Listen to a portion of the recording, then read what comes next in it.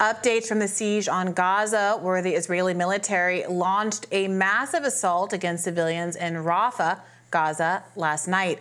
Rafah was supposedly a safe location where Palestinian refugees had been told to congregate over the course of the last 4 months. As Congressman Jamal Bowman put it, while we watched the Super Bowl, Netanyahu launched a wave of attacks and killed innocent civilians in Rafah, a place where many refugees fled for relative safety, despite warnings from Biden. Netanyahu's government is unfit to lead anything and cannot receive support.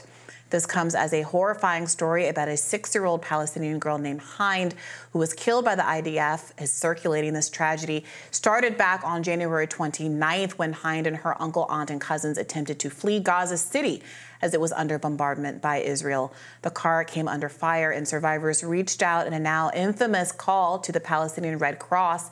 As the Red Cross attempted to conduct a rescue, they say their ambulance was deliberately targeted, killing 2 rescuers. Now, 12 days after her family's attempted evacuation, Hind was found killed, her body still lying in the car from which she made a desperate plea for help while trapped under Israeli fire. Just meters away from the battered and bullet-ridden vehicle, first responders and members of Hind's own family also found a burned-out ambulance with the remains of the 2 first responders who tried to save her from the Palestinian Red Crescent. This is what the Palestinian Red Crescent Society told NBC News. The negative press for Israel comes as the country claims it found a Hamas data center under UNRWA's Gaza headquarters.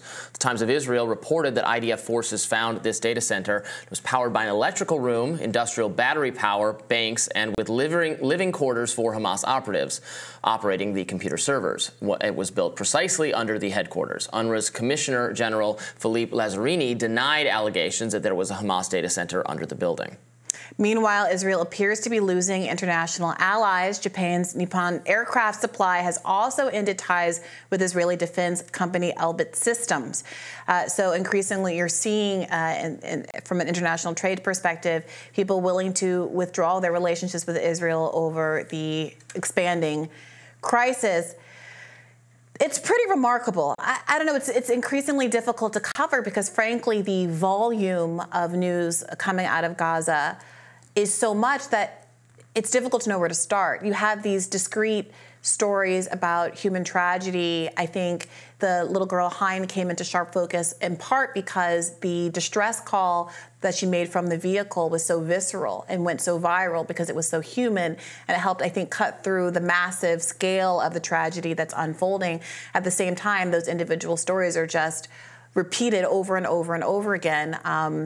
As this population of 2.3 million people now has, 1 out of 100 people killed, and no clear end to the end of the crisis. Obviously, as we covered last week, Netanyahu rejected a deal which would have had all of the hostages released in exchange for a ceasefire, but they do not want a ceasefire. They're saying that they're going to keep fighting until Hamas has been eliminated, a goal which experts across the political spectrum, whether they are kind of Zionist or pro-Palestinian, has said is very unlikely or impossible to achieve. So here we are.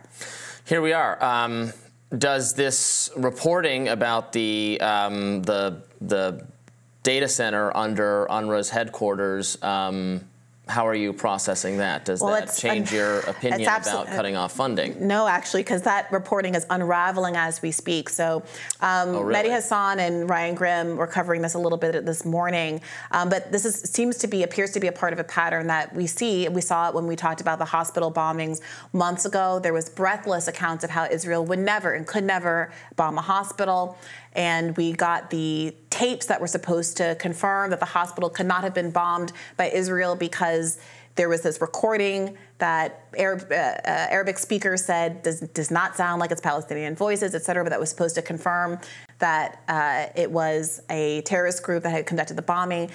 And regardless of what you think about what happened in that instance, we've now, 3 months into it, seen every hospital in northern Gaza bombed by Israel unequivocally. We've seen every university in Gaza bombed and destroyed by Israel. We've seen at least 16, cemeteries desecrated by Gaza. And we saw the story about how there was supposed to be this big command center under Al-Shifa Hospital completely crumble after we were given CGI images of what the bunkers were supposed to look like, and all of this information in the lead up to the attack on that hospital. Come to find out that none of that was there. We covered the story about how there were the 3 guns leaned up against the MRI machine, and that was supposed to be the headquarters of Hamas. Now, similarly, reporting seems to be trickling out that these claims that this data center that justified the siege on Rafah also is unsubstantiated as well. So no, it doesn't change very much. At the end of the day, Israel is responsible, as our own president said. Joe Biden hasn't been very good on this, but rhetorically he did say that they should not have a siege on Rafah where all of these civilians were told to go unless there was an evacuation plan or some kind of plan that could ensure the humanitarian needs of this population were taken care of. Well, all I can go off of is reporting from the Wall Street Journal that says it is a Hamas data center, that it has been under the headquarters for years, that part of the parking lot there collapsed in 2014 because of what was underneath it, that everyone, a former UNRWA official said everyone knew about that, and it was used to steal supplies from UNRWA for Hamas. So that's the claims of the Wall Street Journal. Hundreds of people were killed last night, including dozens of children. I mentioned before, I don't know if we're able to show it or willing to show it, but there's a very viral image going around of a girl hanging from the side of a wall with both of her legs ripped off, and it is what it sounds like. Is that justified? Like, at what point, how many civilian deaths, how many child deaths? There was new reporting with a new updated number of child deaths, almost half of the population that's been killed out of the 27,000 or so. I think it's like 11 or 12,000 now, or children specifically. I mean, are we really saying, is the argument really that if there's Hamas under the ground, which there's Hamas all over under the ground in Gaza, because that's the nature of what it means. Right. That's the nature of Hamas. That's the nature of Gaza. When you don't have a country with a military where you can have your own bases, and you're under surveillance from a neighboring country, you have to go underground. So are we just openly saying you're allowed to kill every child, every civilian in Gaza if it means getting Hamas? I mean, it's warfare. They're at war with Hamas, and they're committed to its utter destruction, and they could end the violence and the killing of kids any day by giving up the fight against this insurmountable enemy. If your question is, should we support and fund it? My answer is no. I agree with you on the underlying. Okay, but I agree with you on the underlying funding issue, not because I particularly want to hold Israel accountable, but because I don't think the U.S. should be paying for the defense of other countries, particularly one that is perfectly able to afford its own weapons. Well, so I agree with you on that, but we don't agree on the fundamental regardless nature if you want to hold conflict. Israel accountable, there is something called international law, and there are accountability mechanisms, I don't care about that either, which are in fact in place. And the United States seems to care a great deal because they are really shying away from and castigating anybody who implies that there is in fact a genocide happening before our eyes. I mean, a lot of folks, even anti-interventionists, RFK Jr. has said this, will say things like, well, I'm an anti-interventionist, but I would have intervened in World War II. Some understanding that there is a kind of a gravity of a humanitarian crisis, millions of Jewish people packed into concentration camps and death camps, that would justify some kind of international intervention, even if it's a political intervention, like the one that is in the works at the ICJ. But wait a minute. Okay. If that's the case, it seems bizarre to see statements of intent that are frankly rather unprecedented. Normally that's the hardest part of a genocide case to prove.